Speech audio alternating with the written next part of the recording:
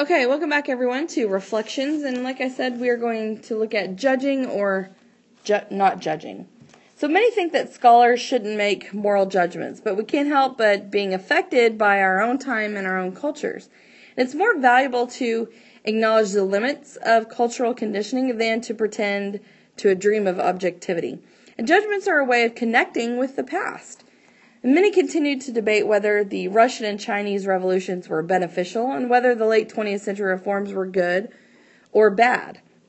And communism brought hope to millions, but it also killed and imprisoned millions. So is it possible to embrace such ambiguity?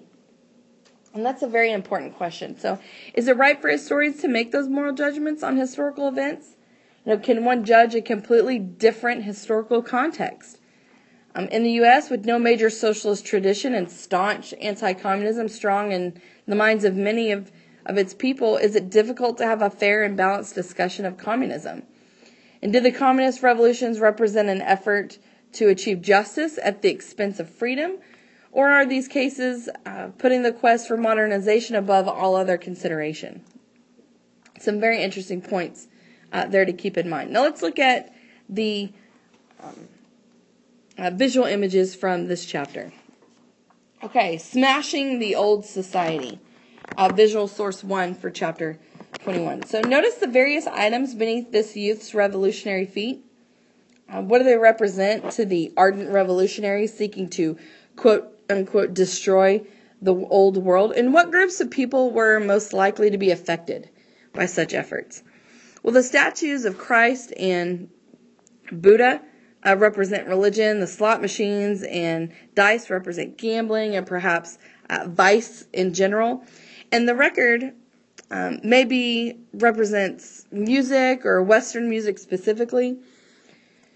And the people are most likely to be affected are those who practice religion, work in vice-related industries, and even entertainers. What elements of a new order are being constructed here in this image? Well, in the background, there's a parade or rally of Communist Party supporters, a class where people are being educated in the communist system.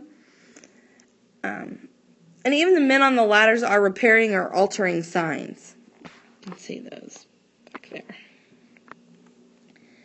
Now, the prominence of the star, the symbol of the Chinese Communist Party, indicates that the communist state was at work unifying people in support of the state and teaching or indoctrinating the people with communist ideas.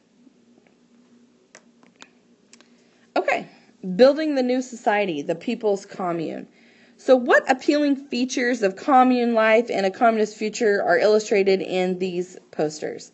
And you should notice the communal facilities for eating and washing clothes, as well as the drill practice of a people's militia at the bottom. Well, the many appealing features depicted in this poster include the productive fields benefiting from substantial infrastructure improvements, like the dam in the background. The active industrial enterprises, well-ordered village designed and around communal centers for eating, washing clothes, caring for children, the idyllic sense of the whole village going about their daily routine in harmony, which has always been significant in Chinese society, and the overall indication of self-sufficiency. And one of Mao's chief goals was to overcome the sharp division between industrial cities and the agricultural countryside. So how is this effort illustrated in these posters? It's pretty easy. It's depicted by the two industrial buildings, right, with their smokestacks, and the 3 iron smelting furnaces depicted in the upper right-hand image right here alongside the community. Okay, women, nature, and industrialization. So in what ways does this poster reflect Chinese communism's core values? Well, working at night indicates mastery over the natural order, right? And the large construction project symbolizes rapid industrialization.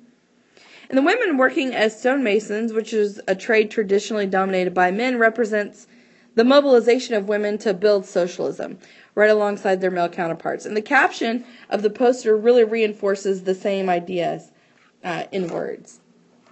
So how is the young woman in this image portrayed?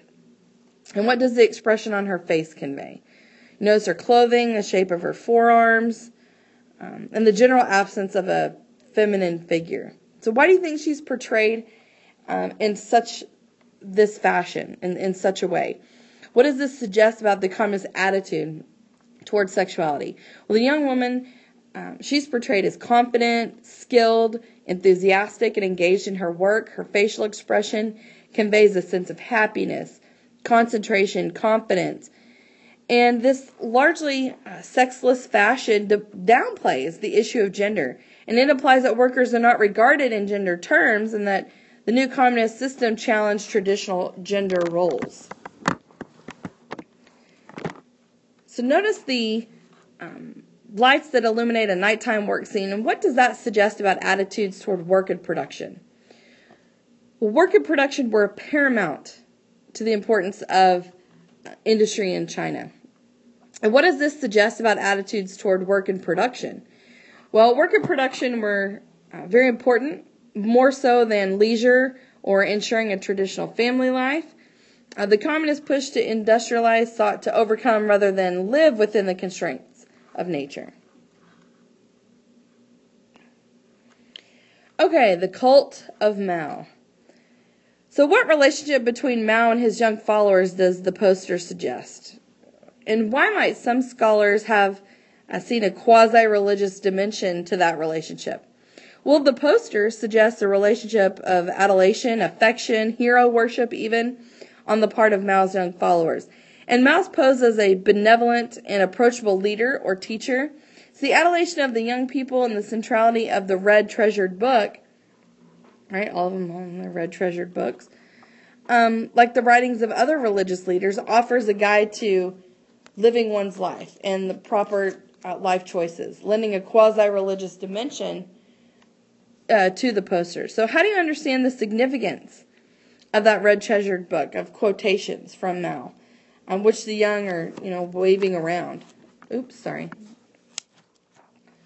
Well, the prominence of the book reflects its importance in the movement, emphasizes it as a role, as a moral guide, and represents the wisdom that Mao possessed. So how might you account for the unbridled enthusiasm expressed by the Red Guards? Right, in this case, the poster portrays the realities of these rallies with considerable accuracy. Can you think of other comparable cases of such mass enthusiasm?